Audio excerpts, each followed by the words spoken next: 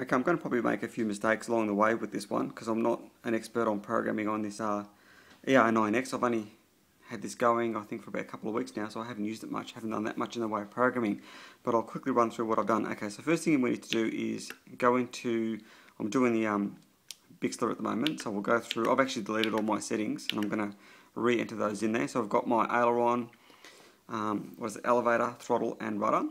So what I'll do is I'll cycle down to, this is my mixing mode, and what I'll do is cycle down to channel 5, and this is the one that I'm going to actually be using for my 3-position switch, as in the normal flight mode, the pilot assist mode, and the return to home mode. So once in that mode, hold down the menu button. What we need to do is change this source, and we'll change that to full. So full.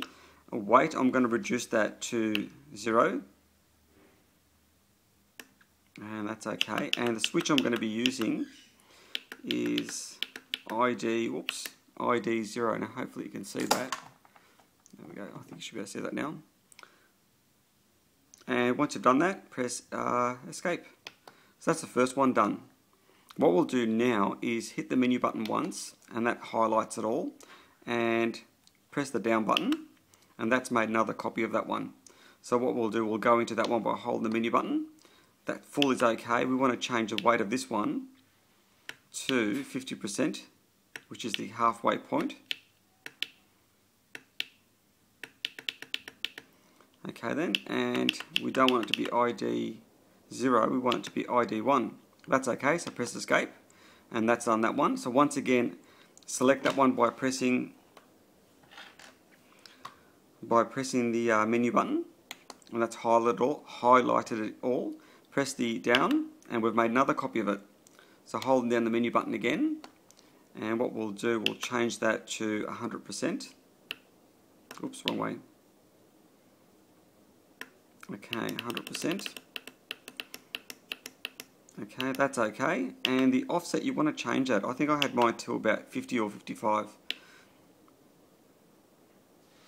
And that just centers the mid position of the servo. So say about there, and that goes to ID 2.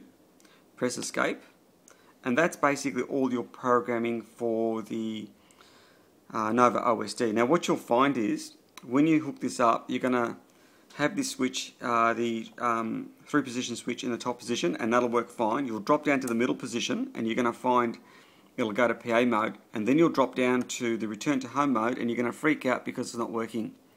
The reason it's actually not working is because your GPS probably hasn't got a GPS fix on your location, so hence it can't return to home. So you need to have the GPS fix. You need to have your OSD actually acquire a GPS fix on your location, and then the return to home will work. So just keep an eye on that, because you may do all this programming and find it doesn't work. If it doesn't work, that's the reason why. Okay, so the programming for this is done now, so we'll go escape. Go down to channel 6. Now in channel 6, I use my mode. So I hold the menu button down, and what I'm going to do is change that to full also. Weight is 100%, that's correct. We don't need to worry about offset. All we need to do for this one is change it to the trainer switch. And that's done it. That's basically all there is to it. And then obviously, you know, hook up your NOVA OSD and it should all work fine. So that's the programming that I'm using on my Bixler, and it seems to work and work fine. Hopefully that didn't take too long, and don't forget to thumbs up and subscribe if you like this video. And if you want to see something else, by all means let me know, and if I'm capable of doing it or I know how to do it, I'll have a go at it. Thanks for watching.